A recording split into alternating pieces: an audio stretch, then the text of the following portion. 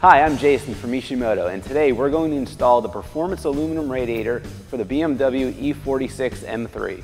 Tools needed for this installation are flathead screwdriver, needle nose pliers, T25 Torx, 4mm hex, 10mm socket, 1/4-inch drive ratchet, 1/4-inch drive 6-inch extension, 19mm socket, 3/8 drive ratchet, a funnel, and BMW approved coolant.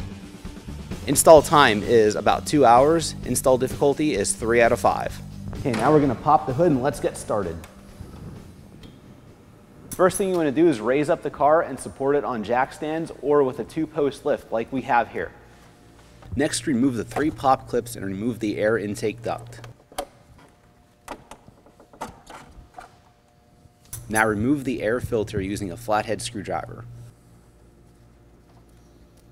Now unbolt the 2 10mm bolts holding down the airbox.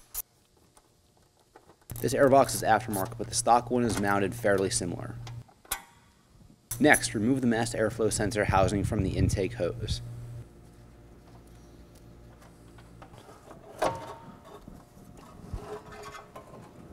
And then remove the air intake box assembly.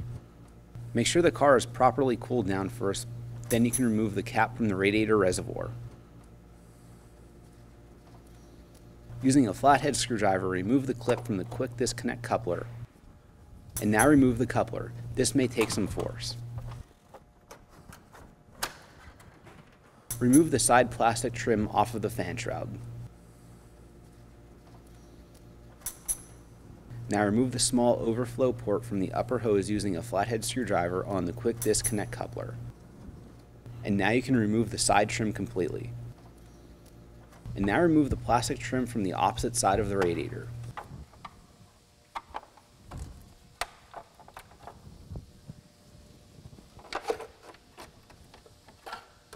Now you can remove this stock electrical connector off of the stock fan shroud and set it aside.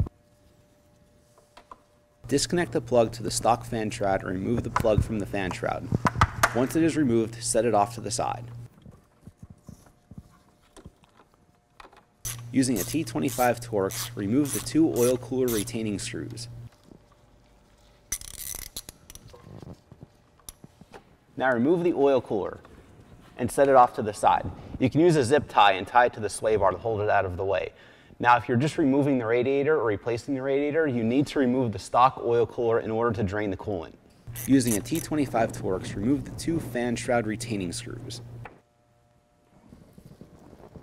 Now, using a T25 Torx, remove the 2 upper fan shroud retaining screws.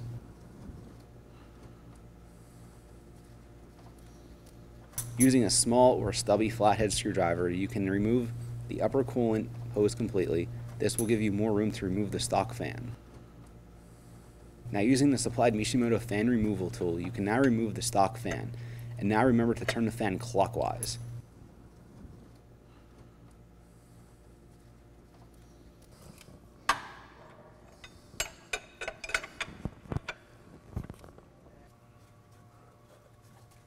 Now by hand you can turn the fan clockwise to remove it.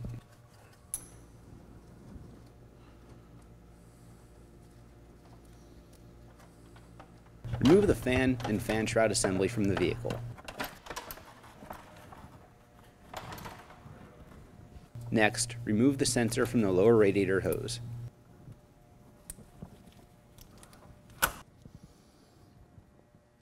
Then you can disconnect the lower hose from the quick disconnect coupler. Make sure you have the drain pan handy. Coolant will pour out all over the place.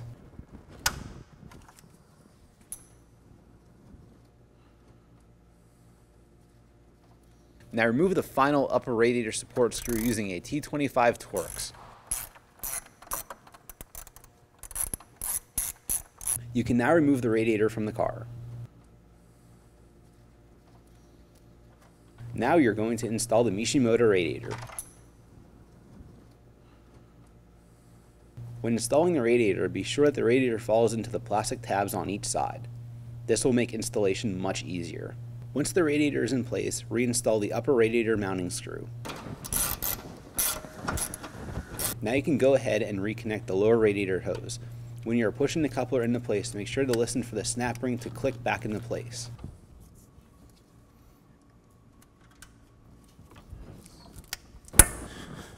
Now reconnect the sensor. With the radiator secured on one side, we can go ahead and install, in this case, the Mishimoto aluminum fan shroud. You are going to reuse the long screw from the passenger side upper mount. You can go ahead and install the lower driver side mounting bolt for the fan shroud. Now you can reinstall the upper radiator hose to the engine.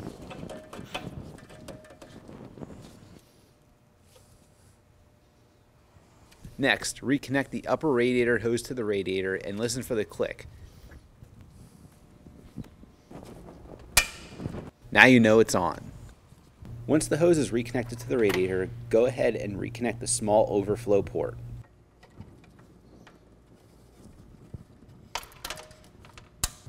You can now reinstall the air intake assembly.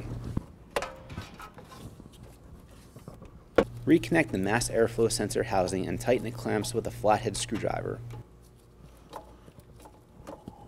Next, reinstall the two 10mm air box bolts.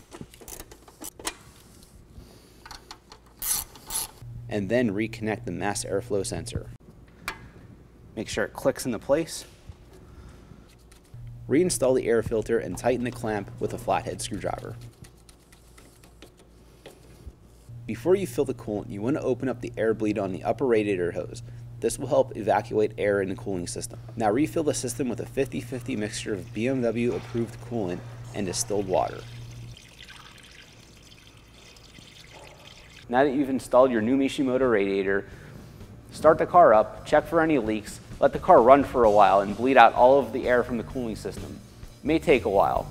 Once that's done, go out, take it for a ride, and enjoy your new Mishimoto product.